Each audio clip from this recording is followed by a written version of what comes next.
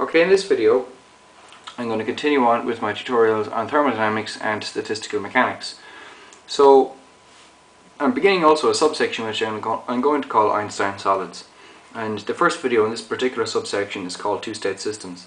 We're on video number 8 in total.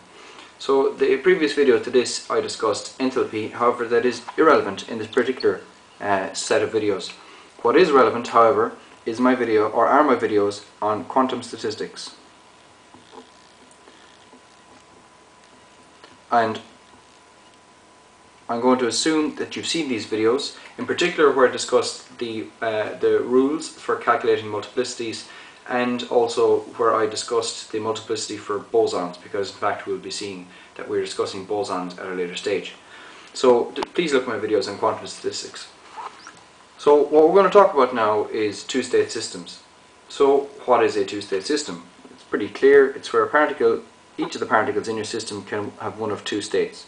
So think about a coin. Well, a coin can have a state of either head or tail, so it's two states. And if you ignore many of the other properties such as angular momentum and so on, you can think of electrons as also having two states, namely spin up and spin down. So two-state systems are proper physical systems that do occur, but they're also the simplest system to analyze, and that's where we're going to begin.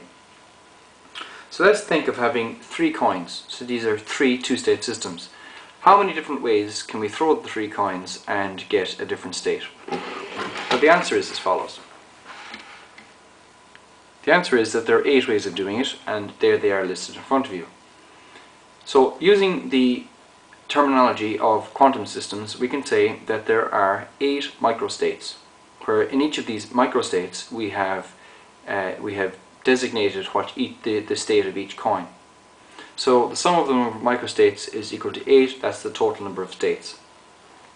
For two-state systems, you should know, it's pretty straightforward as to why as well, that the number of microstates is equal to the number of possible, we'll say the number of states to the power of the number of particles. So if we had 100 coins, then it would be 2 to the 100 for the number of microstates in total. Now, is there any way to look at this to come up with macrostates? And the best way is to think about only the number of heads, or perhaps the total number of tails.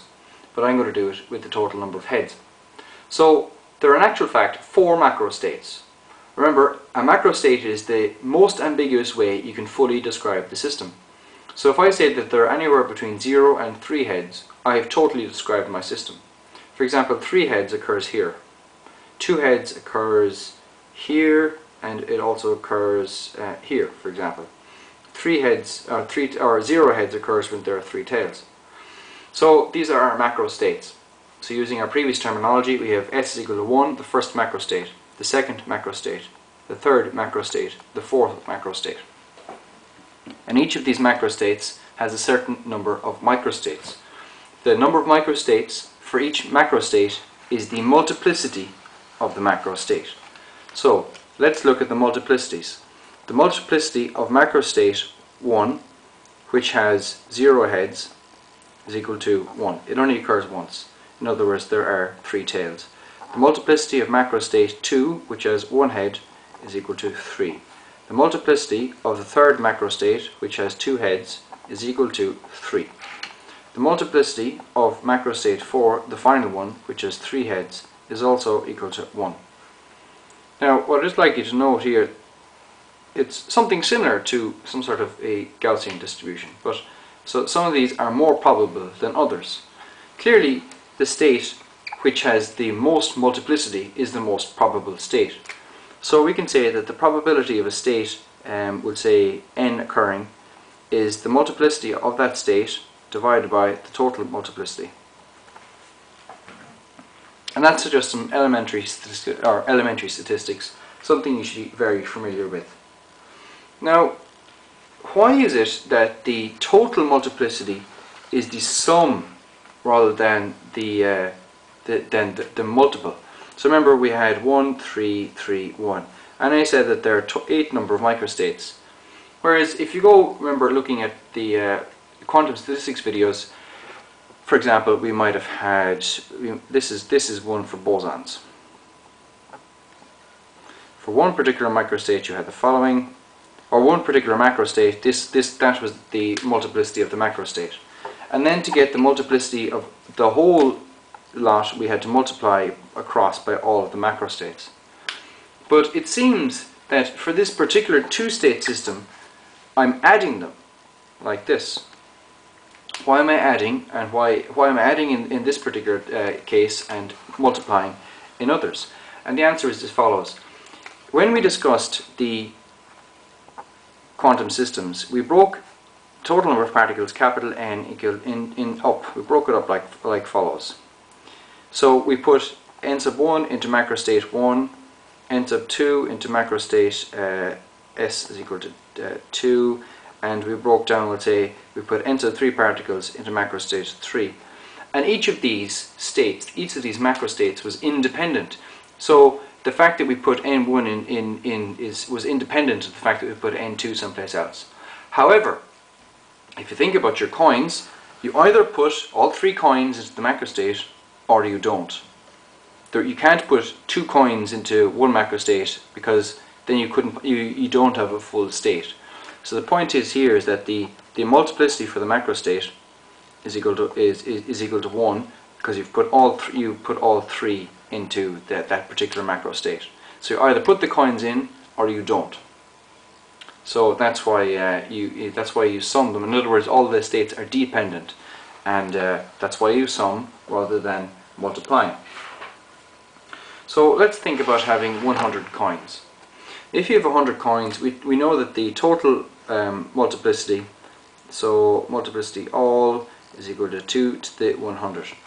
How many macrostates are there? Well, there are 100 macrostates. Namely 0 heads, 1 head, 2 head, the whole way up to 100 heads, leaving you 101 macrostates. So we can see that by even multiplying, going from 3 coins to 100 coins has got an enormous number of microstates. We haven't really increased the number of macrostates. We haven't at all increased the number of macrostates proportionally. So let's look at the multiplicities of all these states. So the multiplicity of having 0 heads, so where S is equal to 1, the first macrostate, and there are 0 heads. Well, that means there are all tails, and this can only happen once. Well, what about the second macrostate where we have 1 head? Well, you could have head and a pile of tails. You have a tail, then a head, and then the rest are tails. You have 2 tails, a head, and then the rest are tails, or whatever. But think about it, you're just picking 1 particle. So there are only 100 ways to do that. There are only 100 ways to pick 1 particle out of 100 particles. So what about the multiplicity of the macrostate number 3 where we pick 2 heads? Well, similar logic. This time we have 2 spots. Well, 100 can go into this spot, leaving 99, and then we have 99 choices over here. Now the important point which I discussed in my quantum statistics videos, let's say we have 2 particles A and B, and I choose A first then B, or B first then A. Well, this is the same state chosen 2 different ways. So this, as we'll see, n factorial way of counting is actually overcounting. So for every pair you must divide by 2, for every triplet you must divide by 3, or for every n particles you must divide by n. So what you're going to get here is divide by 2. So the multiplicity of macrostate number 4, which is 3 heads, is going to be equal to 100 times 99 times 98. Divide by 3 for the triplets, divide by 2 for the pairs. And we can see, of course, where this is going, that we're going to get, I want this to become a factorial, and that means I have to divide by whatever is left in the sum. So let's say what we initially had was, we should get 100, 99, 98, the whole way down to 100 minus n plus 1. Okay, but we're missing all the terms down here to make the factorial, so just divide by those. And what we're going to get is, we're going to get n factorial divided by capital N minus n factorial, like that. Okay, so I did this quite quickly because, to be honest, I laboured it, I think, in the quantum statistics videos. So the whole point is that S is equal to S, the n heads is equal to capital N factorial divided by n minus n factorial. That's the multiplicity of a particular macro state. Macro state S, which has n heads, is capital N, which is the total number of coins, factorial divided by the difference between the number of coins and the number of heads, factorial. Alright, and as we said from the start, we have to do this kind of overcounting factor. We have to take into account that we've overcounted. So we had this extra factor of n factorial. So for two-state systems, this is the multiplicity for a two-state system having capital N particles. Alright, so that's all I've got to say about that. Thanks for watching. Please pass it on to your friends, subscribe to my channel, and if you're in a good mood, you might also click on an ad. Thank you.